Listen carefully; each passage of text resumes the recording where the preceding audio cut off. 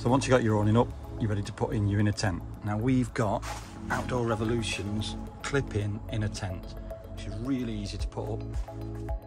Now, as the name suggests, this is a clip-in tent which is designed to go in this awning using a series of toggles and clips. You literally clip the tent to the inside of the awning. Now at the bottom we have 4 clips at the back of the awning. You can see those. Put those in first and you've got a nice base to start from.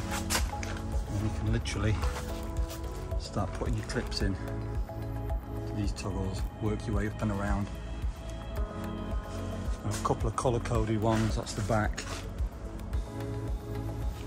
A couple at the front, colour-coded to help you get the tent the right way around. So hopefully this will only take me a couple of minutes.